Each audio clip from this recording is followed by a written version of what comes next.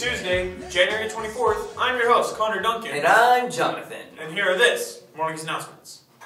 Seniors, the last day to purchase your cap and gown on campus is today, January 24th. Balfour will be here during both lunches and from 5 p.m. to 8 p.m. in the theater lobby. It's time to reapply for a CSF membership. This time it's for your fall grades. Applications are outside of the bulletin board of Washington 114. Get them into Madam Ziani by February 1st. Madam Ziani, alright. This is a new class starting up, Latin Mexican American Studies. Mr. Corona is looking for students with a 2.0 and above who are interested in all things Latino, 7th period. Go see your counselor to get enrolled. Kiko Blood Drive number 3. Signing must begin today and end at February 3rd in the quad at lunch. Do it, you can help lives.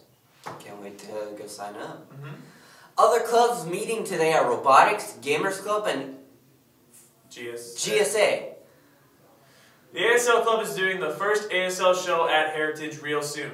You can be in it even if you don't know ASL. They will teach you Washington 105 today, tomorrow, and Friday for information on the show and to join in.